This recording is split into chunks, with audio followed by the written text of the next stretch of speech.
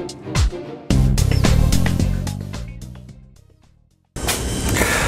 folks, so today I am working on my BMW K100 motorcycle. I haven't ridden it in a couple of years, and I've got carpal tunnel, so it just makes riding it really unpleasant. So I've decided to sell the bike, and I'm getting it ready.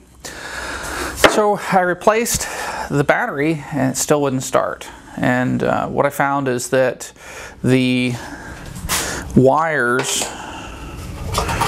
to the fuel pump had lost most of their insulation, and unfortunately that to me is a real safety hazard, and I can't sell the bike like that. So I did take the fuel pump out, and the fuel pump still works. So I put voltage to it, ran just fine. That's a welcome and pleasant thing. But I need to change the fuel tank sender and do some other stuff here. So I figured to shoot some video. Now, one of the things that needed to be done is I needed to use, I needed to get the gas out of the tank. That was a real problem. And so I went on to Amazon, and there is a product called a gas tapper. Oops. Let me just rearrange this. So this is called a gas tapper, and it's essentially a fuel filter, a squeeze bulb, and some hose with a clip for $18, and it works like a charm. It had 5 gallons of gas out of this thing in just a few minutes. I'm just going to store it in a bucket because, well, the heck with it. So now at this point, what I need to do is I need to get this tank off here because I need to change the fuel sender. So I bought the replacement parts online. They were unfortunately expensive. So one of the things that it came with was, I swear I heard something fall. So one of the things that I needed was, I needed, this wire here. And so this part here was a couple $100. It's a VDO sending gauge, and it includes a new fuel gauge, and real nice part. I ordered these from Motive Electrics, I think. Yeah, Moto Electrics. So they're a specialty retailer out of, I think it was Boulder, Colorado? Yeah, Denver, close enough. And, I ordered about $400 worth of parts. I also needed some things to go with the fuel pump. There's a rubber boot that it sits in that had completely disintegrated. And, priority mail shipping was $18. It was here actually in 2 days. It was really fast, so it was awesome. So anyway, let me get started on this and see if I can get this thing apart. First things first, I need some light. And then I need to disconnect some hoses over here. So I'm using a pair of pliers to break the hoses loose because they have a tendency to lock when they've been sitting.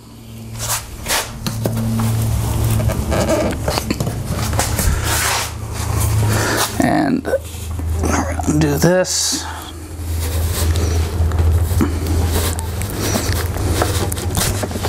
All right.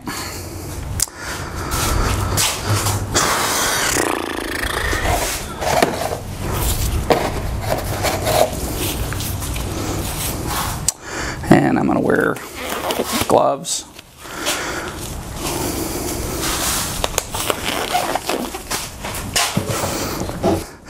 So I think at this point, this lifts off. And I've still got a fair amount of fuel in here, so that's my next thing to deal with, is to get that fuel out.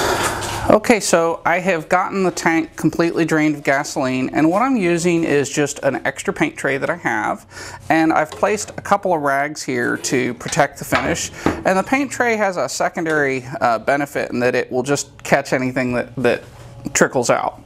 So, let me see. We'll see which one of these fits better. obviously the number 2. And one of the things you need to do on a fastener like this that's been in forever, yeah, may need a hammer. A hammer and a screwdriver do the same thing, but this, obviously, as you can see, this is much more effective. And this is my DeWalt Max XR DCF886. Great tool.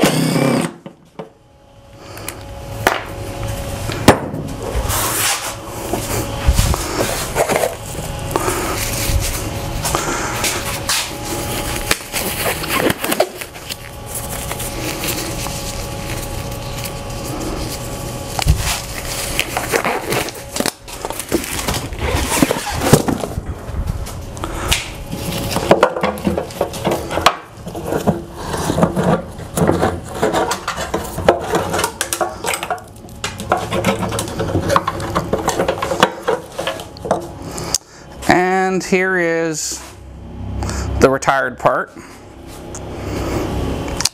I'm going to just hang it on the trash can because I think actually a lot of it can be recycled. And let's see, where's the new part?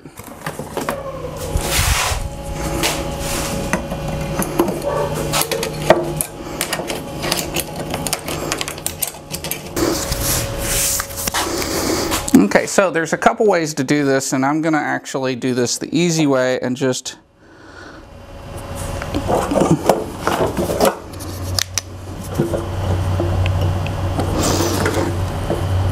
add a little Loctite to each one. So the importance of Loctite is that, you know, motorcycles vibrate constantly.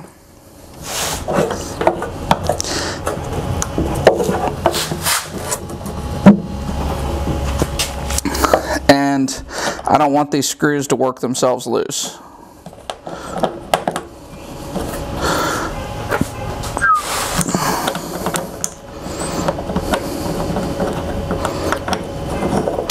So I'm going to start these by hand to make sure that they are properly seated.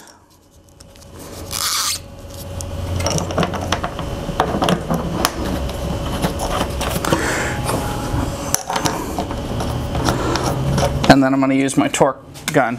And it's worth, and again, I've put the proper size bit in the chuck.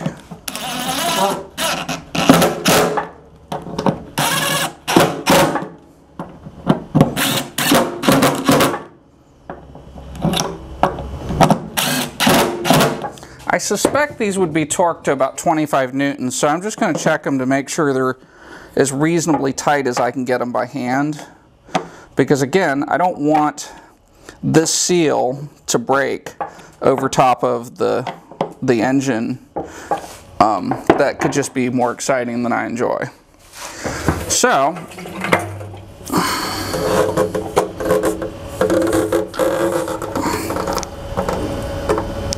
now we need to go fishing. So we're done with these, and I'm going to use this to just wipe up a little bit.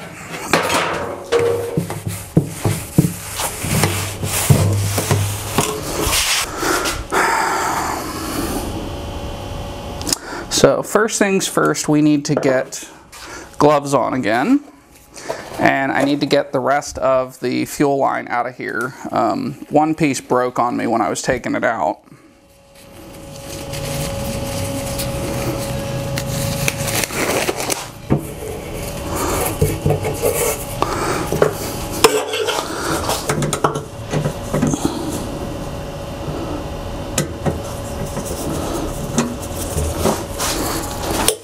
You know, and a significant part of the problem here is you can't get two hands in here to work.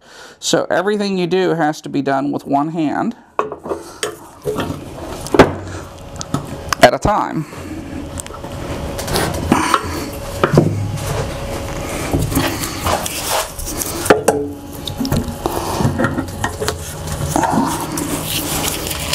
I can certainly appreciate how my doctor may have felt when he was doing knee surgery. This would be really frustrating. I had knee surgery last week, and great doctor. had a torn meniscus from falling off a ladder is what I suspect.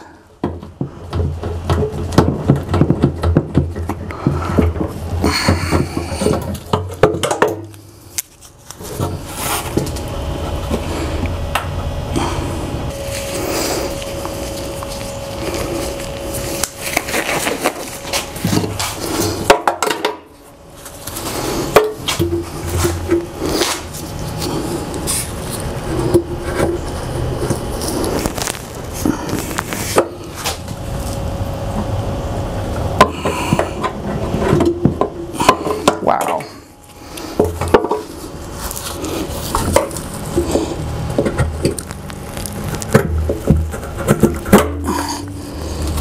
All right. Thank God that worked.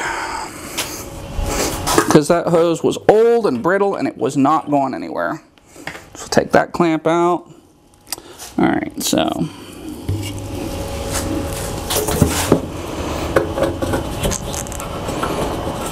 Looking for bigger stuff that I can pick out by hand.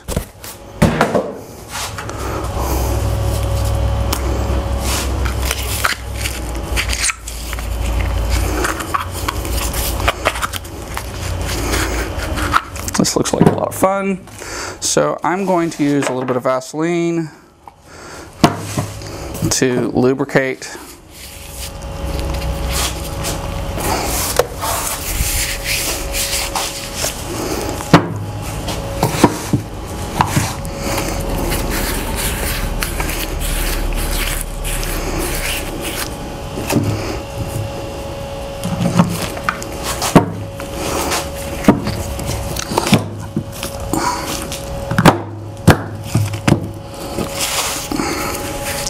Alright, so Vaseline definitely made that easier.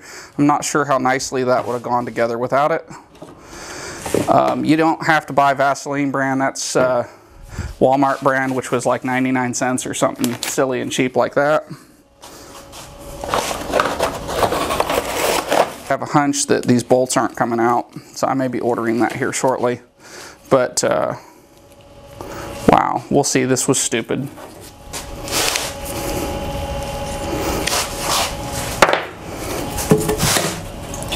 But 5/16 seems to be working. Please do not spin. Oh, praise. Yeah, hallelujah, it's not spinning.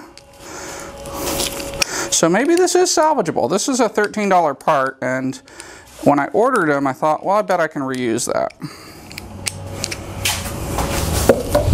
Now, I'm going to be as good to the environment as I can possibly be here by recycling all this old metal and sending it, put it in my recycle bin and let them melt it down and make something else out of it.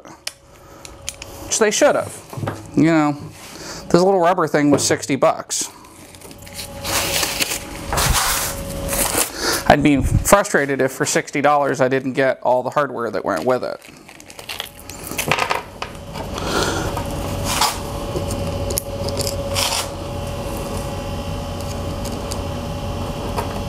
And this must not be the original BMW spec part, because one of the things I can see in here is that it's close, but not perfect.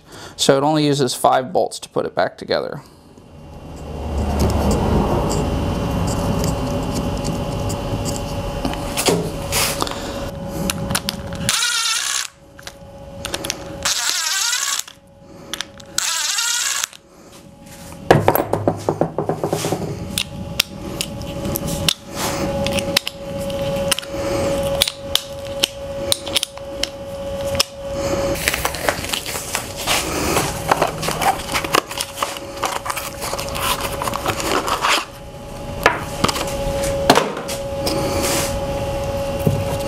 And that's why, because this goes on here. So how does this go on here?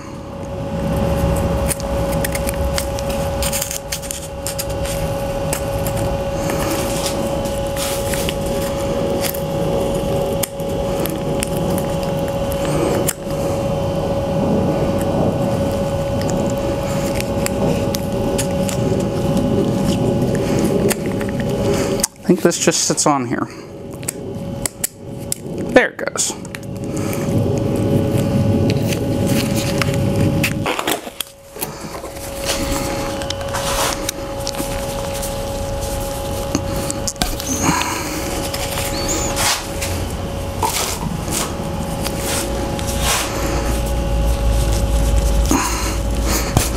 Okay, so I think that doesn't matter.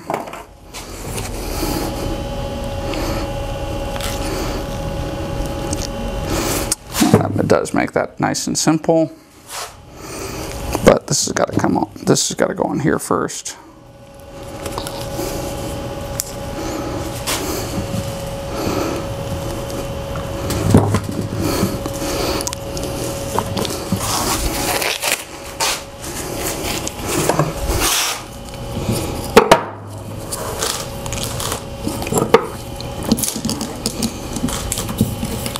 And if you're hearing some little scraping noises in the background, my foster cat, Sophia, is down here making sure to mark the cardboard box. Come here, Sophia. Oh, yeah. So this is Sophia, and she is a very old cat, and she has a thyroid issue, but she's just the most loving thing. And one of my friends couldn't keep her, so I told him I'd foster her, and I'd foster Jasmine. Jasmine is what I call Skitty Kitty. She won't come near you. She's basically feral. And but Jasmine is super, super affectionate, and I don't think I could force her to take a pill every day. And she's probably 15 or 16 years old. So what I'm doing is I just feed her 2 cans of wet food a day, and you know, it's probably not perfect, but she has been gaining weight, and I think she'll be okay.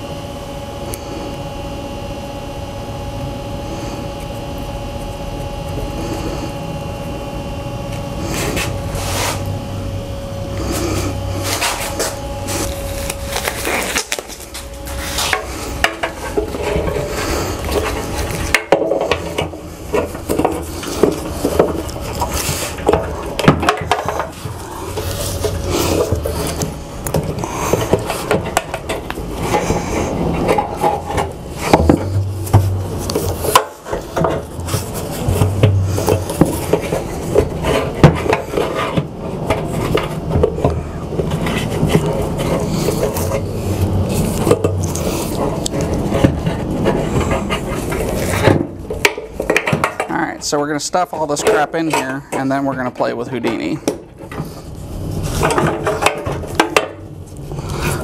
Wow, pain in the ass.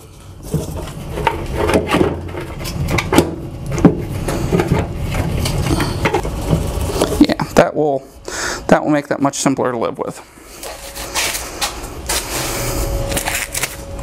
Okay.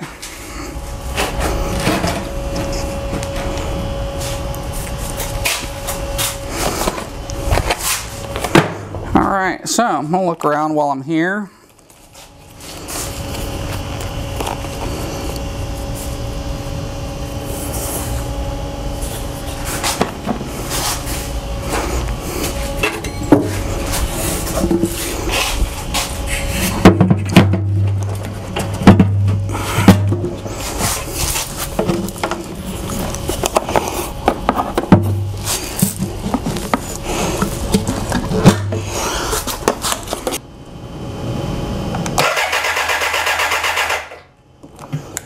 more than one hand here.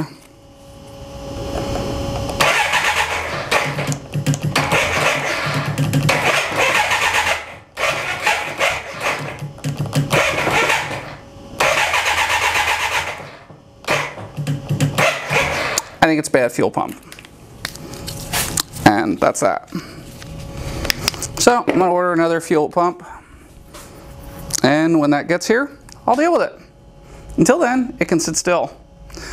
Kind of frustrating, but yeah, you know, all this other crap had to be replaced anyway, and I don't think it'll take that much time to fix this from here on out. Thanks for watching. Hope you enjoyed this. Tune in next week for more fun.